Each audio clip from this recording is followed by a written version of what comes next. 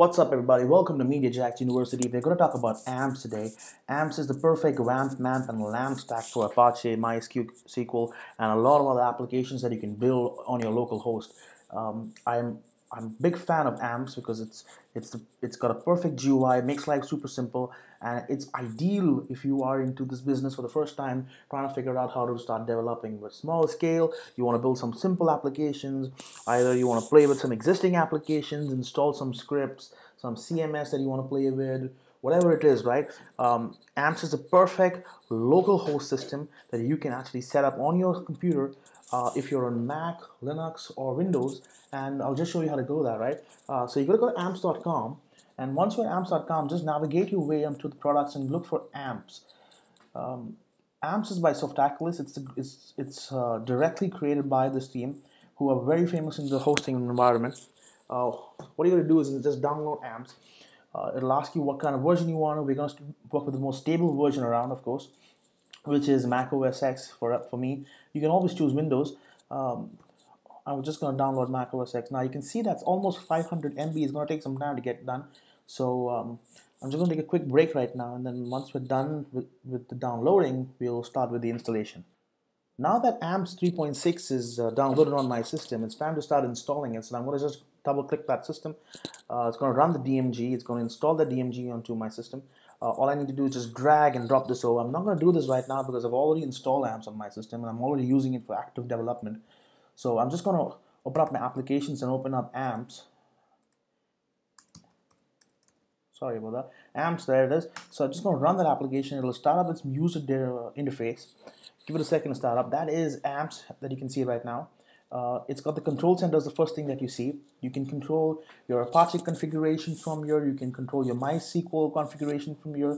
You can also manage and manipulate your PHP settings, so you can directly install extensions that you want to use for your whatever application that it is you're building or using. You can change your PHP version again depending on what application you're building or using, and you can directly create accounts, log into FTP from a remote server. It has a MongoDB configuration system. You can do that as well. Help contains all the documentation that's released directly by Softaculous. But we're going to be concerned about Control Center for now because that's what the basics are. That's what I want to actually cover in this tutorial. So we're going to have to look at these three quick links, right? The administration panel, the home panel, and the local web panel. To access any of this, I could easily click on it, but it's going to be inaccessible, right? It's not going to reach right now because I need to start up my server. For that, I'm going to run on Apache, put in my password, and the Apache server will start in a second. There it is. Now I need to start my SQL. I don't need to start it, but for the purpose of installing a demo package, I'm going to need to install them.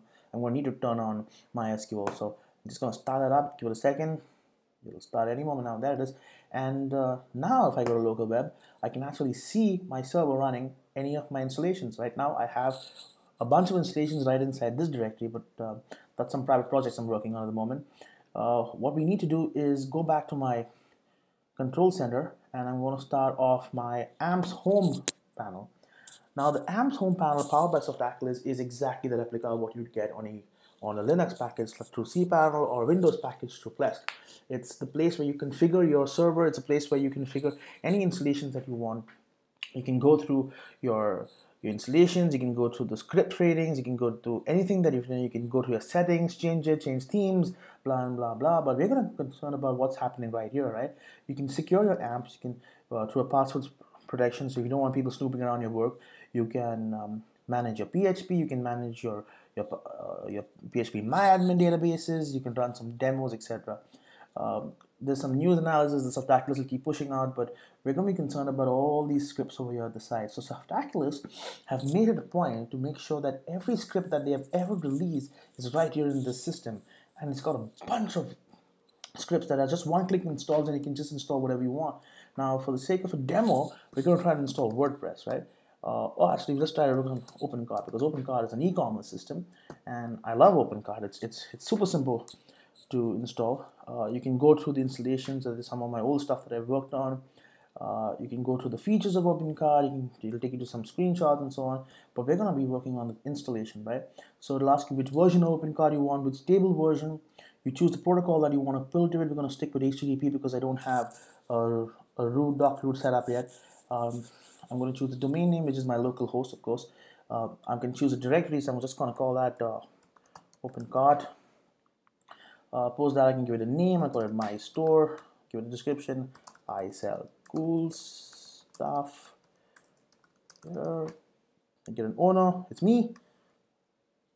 I have an address in my basement.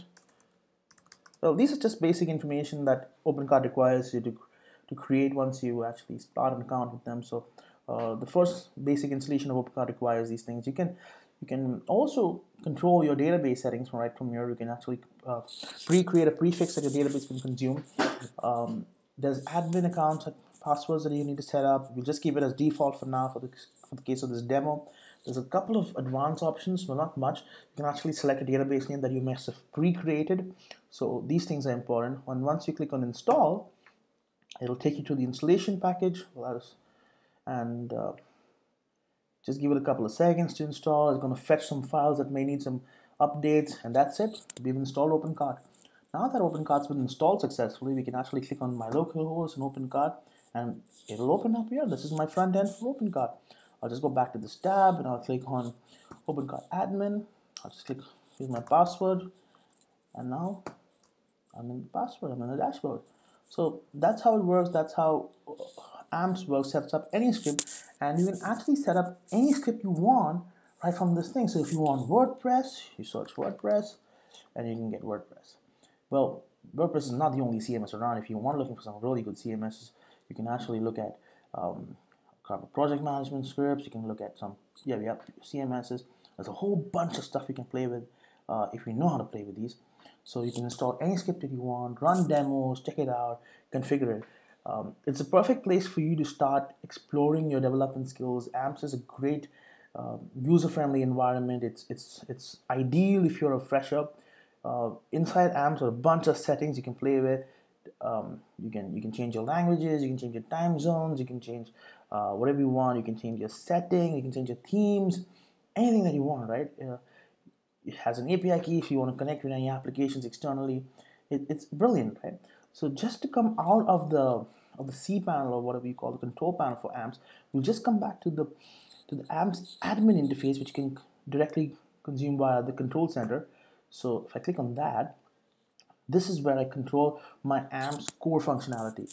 And the core functionality of AMPPS is basically where I am inputting my proxy details, my server details, the logos if I want to customize it any bit, any type of scripts that I need to be fetched out, colors, themes, basic stuff, right? It's an exhaustive list of settings that I have in my admin panel, but it's essential because, well, AMPPS is basically telling you that you can configure your own server right on your desktop. And it's important that all these scripts are updated and they are continuously pulled out from the soft active server. So it's very important to run these scripts in advanced settings, any system requirements that are required, fetch for updates and stuff like that. And once all this is done, you can update your AMPPS and you're all good to go, right? So AMPPS, well, there you are. You can start using that today, and I wish you guys all the very best with your development skills. Thank you.